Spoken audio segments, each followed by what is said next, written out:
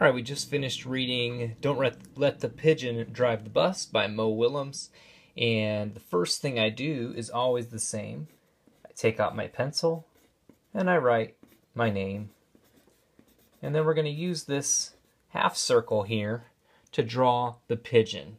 So then you're going to take 2 lines here for the legs. And we're going to make some little feet with 3 lines. And then the neck is 2 lines. And then the circle, a circle for the head. And just like that bear, we're going to use a circle for the eye. You can put it right here for the pupil. There's one where he gets sleepy or he gets upset and he might have his eye like that, right?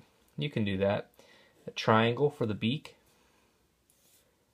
1 line, 2 lines for that stripe on his neck.